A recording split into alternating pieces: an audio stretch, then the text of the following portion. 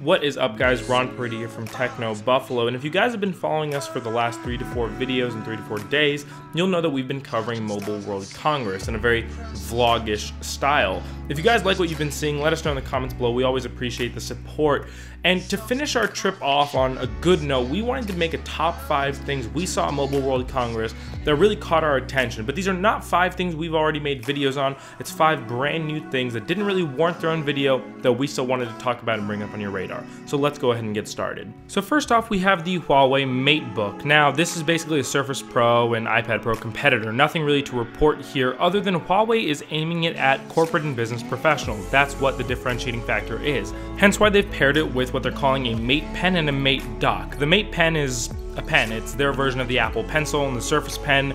The only real difference here is that it has a laser pointer on the back. Now, I don't know how useful this is for regular consumers. I personally am not that stoked about it, but I could see it being really cool for corporate professionals and meetings and slideshows and presentations. I guess we'll just have to wait to see how it pans out. The Mate Dock, however, does seem to be a useful feature with VGA, HDMI, and a ton of other outputs for bigger screens and projectors. In terms of display, you're looking at a 12-inch 2160 by 1440 display. You're looking at a 6th gen Intel Core M processor that clocks in at 3.1 gigahertz, and you're running Windows 10. Between 4 to 8 gigs of RAM, and between 128 and 512 gigs of solid-state storage, depending on how you configure it.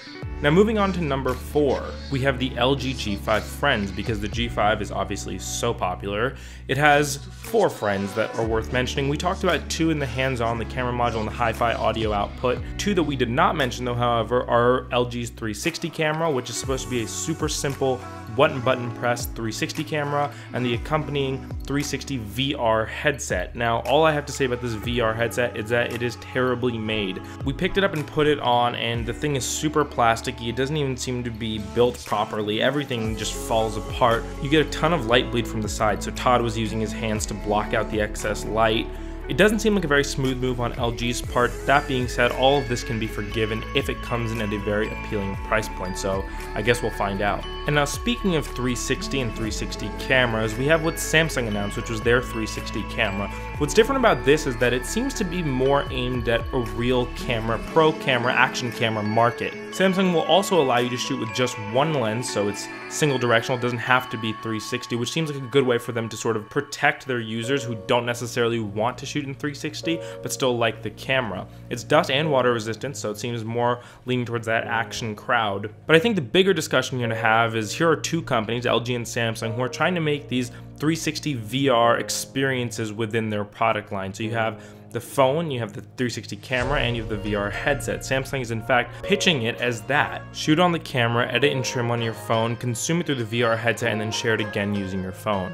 Next, we have HP and Microsoft's big guns, the HP Elite X3. Now, this is a beast of a phone. In terms of specs, you're looking at a 5.9-inch Quad HD AMOLED display, Snapdragon 820 processor, expandable storage, 3 gigs of RAM. Breathe in. It's a beast of a phone. But the real thing that was interesting going to the Microsoft booth was that they had it docked to a bigger display, keyboard, and a mouse. Now, when I reviewed the 950, Continuum was one of the most interesting features to me to see, is this going to be the future of where computing goes? With tablet laptops, we're seeing sort of the convergence of all devices. Is this another sign and another step we're making towards using our smartphones as our only devices, docking them to bigger displays and keyboards, and sort of getting rid of our laptops? Obviously, it's very hard to say right now, but the HP Elite X3 seems to be like the flagship for all Windows 10 phones. So if you're a big Windows 10 fan and Windows 10 user, you definitely want to check this out. And last but not least, we have 2 devices we saw at the Sony booth. They're both concept devices, the Sony Xperia Agent and the Sony Xperia Projector. First off, with the Agent, it has 2 eyes, so credit to Sony for giving it some personality and some character. At least they look like eyes to me. The Agent seems to be an Amazon Echo competitor with a camera and a display. It uses the rotating camera to recognize when you come home.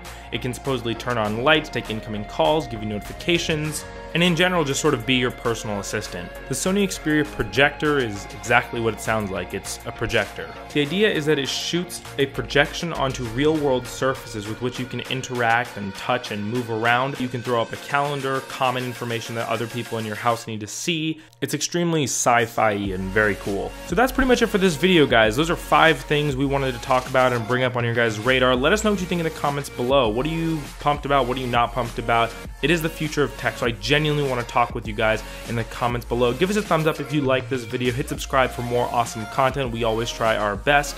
Thank you so much for watching, and thank you so much for joining us on this trip across Barcelona for Mobile World Congress, and I can't wait to bring you guys more awesome stuff. Thanks for watching.